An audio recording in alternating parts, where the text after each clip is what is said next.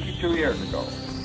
First, we go to the bottom of things and find ourselves sidetracked on the floor of the world-famous Gaillard Cut, which perhaps is more familiar to you under the name of Culebra Cut.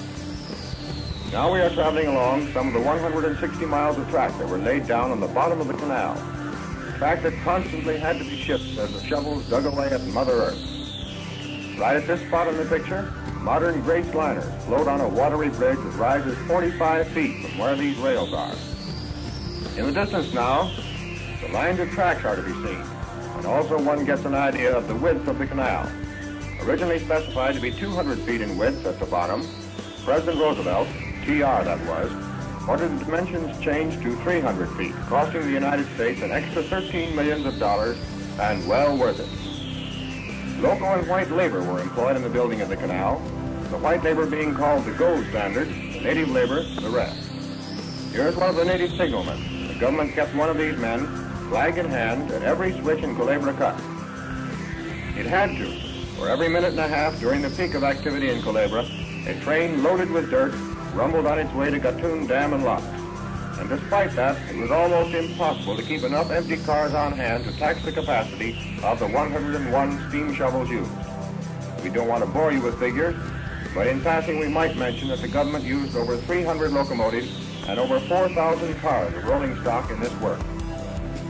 Now we are approaching the most famous part of the Culebra Cut.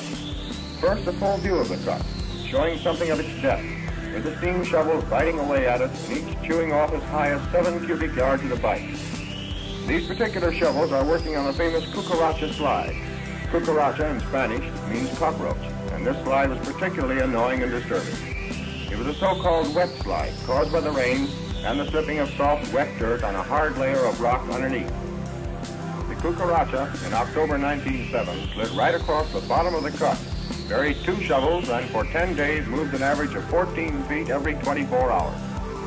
But that was just one of the many things that came up in the building of the canal that were overcome with little fuss and furor, and all the time the shovels kept nibbling away. This is one of the locomotives used to haul the dirt trains. I might add, as we wait for one of these many dirt trains, each with 21 loaded cars to pass, that the canal has experienced some 20-odd slides, all told, totaling 25 million yards of earth and covering 220 acres of cut and destroying 200 miles of track. Some of these slides came during the dry season, and they were caused by faults in the earth, breaks occasioned because of the removal of sidewalls and the cutting of the canal. In short, there was nothing to keep the sidewalls from expanding into the cut, which they promptly did. A few moments ago, we said that the government used 101 shovels. Some of them were left by the French, who, under de Lesseps, builder of the Suez Canal, first started work back in 1882. These, however, are good old American shovels. They are working here just past the sheer face of Culebra at the lowest point of the cut, the very real bottom of the Panama Canal. The loading of the empty dirt trains is done very quickly for those big dippers, and don't worry, the shovels always dig themselves out. These objects are some of the 553 rock drills that were used for setting the dynamite shop. 6 million pounds of explosives a year were used in the cutting of this gigantic ditch during its 9-mile length. That would make a real Chinese New Year's party, wouldn't it? In the distance now are to be seen 2 famous spots. On the left is Gold Hill, and on the right, Contractor's Hill. It is said that it was from the top of Gold Hill that Balboa first saw the Pacific Ocean, but that was a long time ago, and, well, you know how people will talk. At each end of that suspension bridge, around 1910 and 12, there were a couple of sizable little communities, contractors' camps they were. But with the completion of the work, they were demolished, and not a vestige remains of their presence.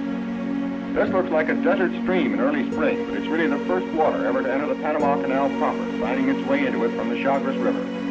The Chagres Basin is now filled by Gatun Lake, formed by the man-made, low-lying Gatun Dam at the Atlantic end of the canal. And once again we view the face of Culebra Cut, showing how it looked back there in 1912 at its highest point. They took 37 million cubic yards of dirt off Culebra, and the cost, well, it's difficult to get actual figures, but the entire canal had an estimated cost of some $375 million. Yes, we know that all